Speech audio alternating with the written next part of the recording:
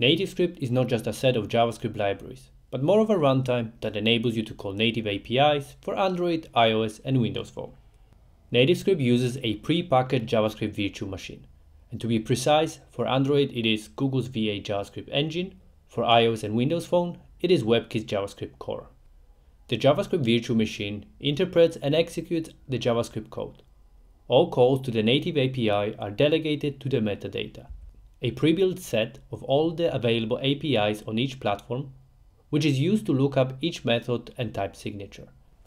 Then we have the type conversion module that handles data transfer from JavaScript to native types, and in reverse from native to JavaScript types. Then finally, the call dispatcher makes an actual call to the native API and takes care of passing down the result. All of this means that you can access any function and any type available in each platform's API.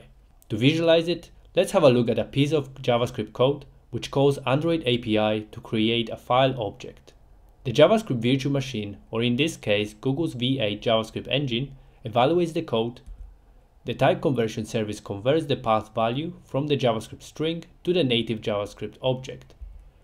The metadata will look up the Android API and determine the corresponding native method to call, and as a result, finding the native constructor for the file class.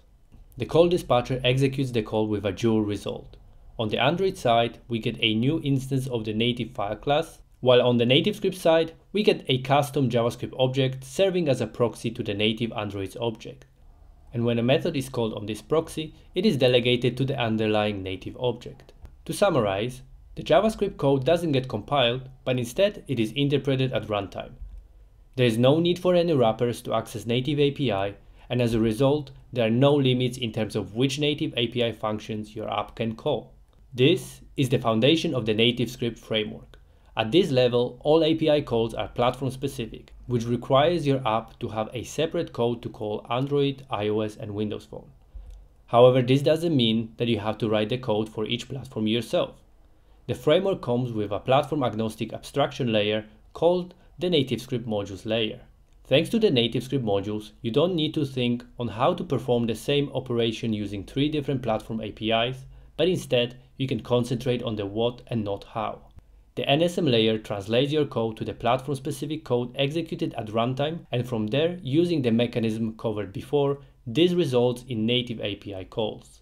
For example, the implementation that lies behind this function is different for each platform, but it is the module that takes care of the specific implementation.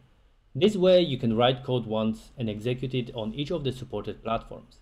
If that caught your attention, why don't you click the green Get Started button and try it for yourself.